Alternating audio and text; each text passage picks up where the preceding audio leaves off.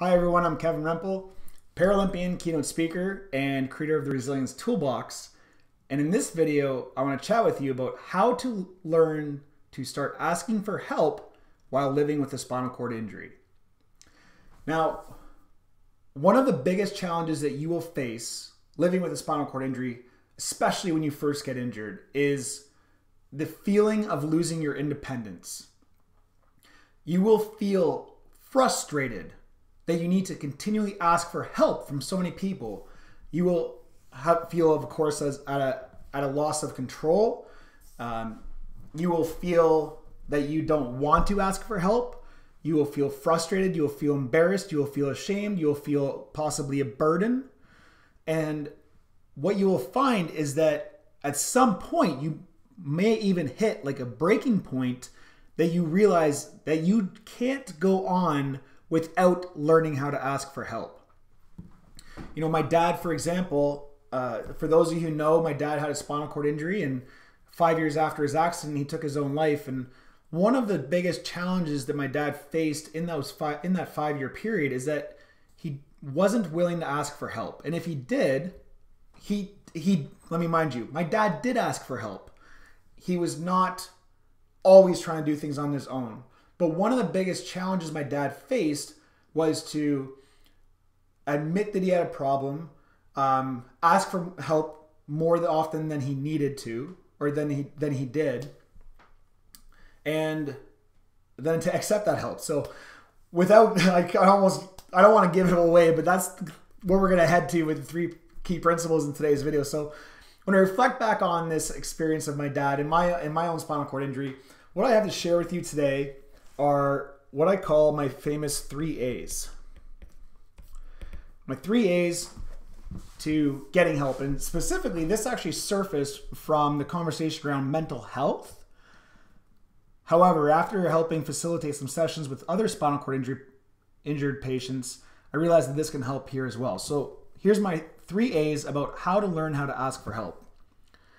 The first A is to admit that you need help.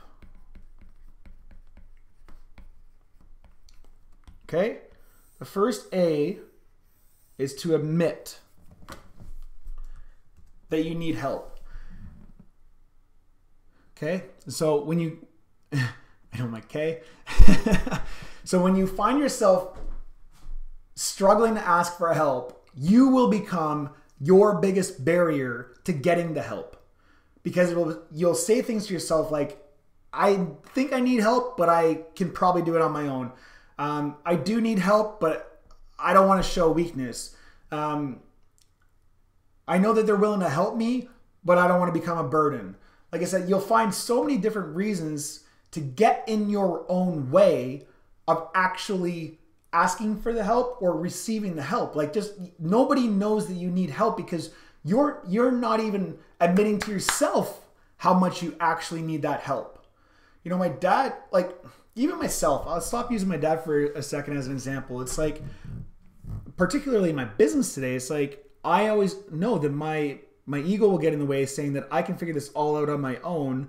And then I'll find myself spinning myself in wheels over and over again, when in fact, if I actually just went out and reached for help, that I could have probably gotten the answer within just a couple of minutes.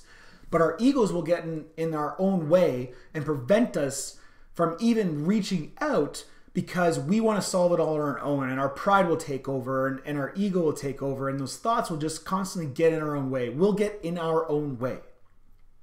And so the first step in learning how to ask for help is to admit to yourself that you actually do need help and that that's okay. Okay, now the second is to ask. Once you've admitted to yourself that you need help, the second step is to actually ask for that help. So, you know, as an example, like referring back to this business example, but it's the same thing. Like, you might be, you know, finding yourself, I need someone to help. I can't reach something. Can you please get that for me? You know, I have trouble filling out this documentation. Can you please give me some assistance? You know, I'm uncomfortable. Can you push me over to a different location? Can you take me outside so I can get some sun? Can you help me get my groceries out of the car? Whatever that is. It's like you may know in your mind that you need help, and that's the first obstacle to overcome. But the second obstacle and the second step here is to actually ask for that help, because nobody knows you're struggling unless you say something. Nobody knows that you actually need the help. Even if you admit it to yourself, you might still find yourself going back to trying to do it all on your own. So you actually need to get out there, vocalize it, send a text, call somebody, holler at them, whatever you need to do to ask them politely, not yelling, for some help. So the second step is to actually ask. And the third step is to accept the help.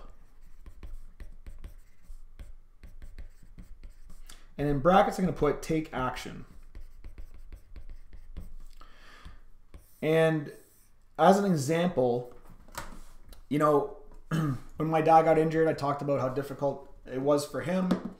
And I remember vividly, we had moments where he had appointments set up for a psychologist. And when he was an outpatient, like he'd returned home, so life had gone on.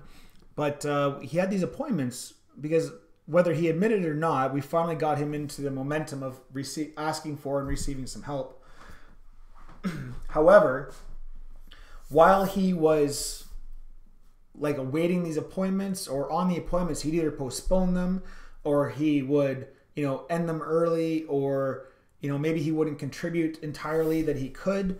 And so the lesson here, and this can be applied to anything and anyone in life, is that you can only help someone who's willing to help themselves.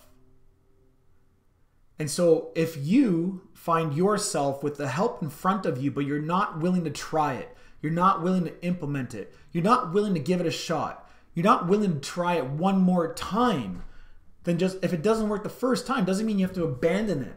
And it doesn't mean that you have to stick with it either.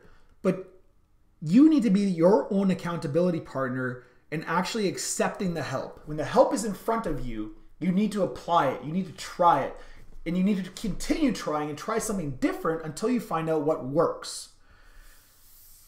I spoke about in another video, may or may not have seen it yet, and I talked a little bit about bowel and bladder issues. And for me, solving that issue had a lot to do with my diet.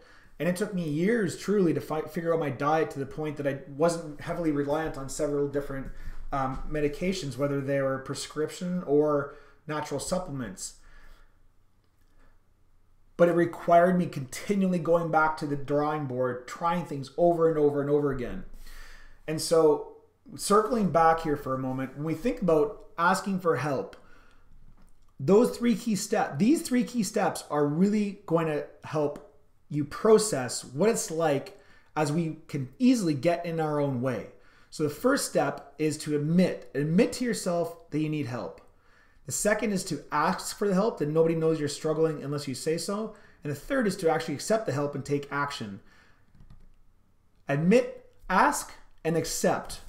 These are three easy key steps to remember, the 3 A's, admit, ask, and accept, that will help you move forward when you feel like you know that you need help and when you recognize those moments when you're getting in your own way. I hope you found this video helpful. This can be applied, like I said, to anything, not just life with a spinal cord injury. It can definitely be applied to mental health. It can be applied to your homework. It can be applied to, just building an awesome relationship with whomever you're around and whoever you live with, and building a relationship with yourself and knowing that it's okay if you do need to ask for help. Please share this video if you found it helpful. Kevin Rempel signing off, and always remember that there is life after a spinal cord injury.